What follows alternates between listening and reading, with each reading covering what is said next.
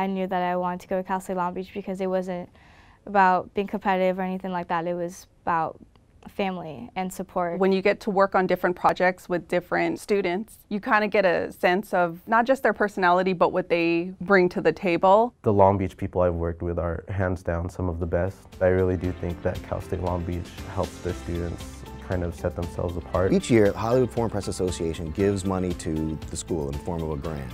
My students are fortunate enough to be the recipient of some of that money, and they use it for making their senior films. I was receiving a grant from the Hollywood Foreign Press Association. I was blown away. Here I had this vision, here I had this idea. Now I can make it better than I ever imagined. The HFPA funding has also made it possible for the creative nonfiction track to purchase all new cameras. And now that we have cameras that HFPA provided for us, everybody has the opportunity to become a cinematographer. A lot of our students work full-time, right? Or close to full-time, and they're juggling those schedules along with juggling a full academic schedule. It's a nice mix of students here. Like this semester, we have 8 women directors. Many of them are women of color, which is even better. There's only 4% of women that are directors, so the fact that 8 out of 10 women were chosen for this meant a lot. One of the great assets of our program is that students get a lot of hands-on experience in every aspect of the filmmaking process.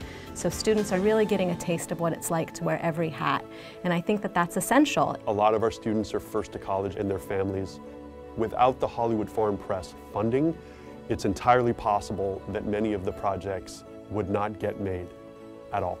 And if they did get made, they certainly wouldn't be getting made with the production value and the professional level experience that our students walk away with. The money helped a lot with our production design. We had to create this whole dystopia that was, didn't seem feasible at first, but with the money, I think the director really saw it as an opportunity to make that a reality.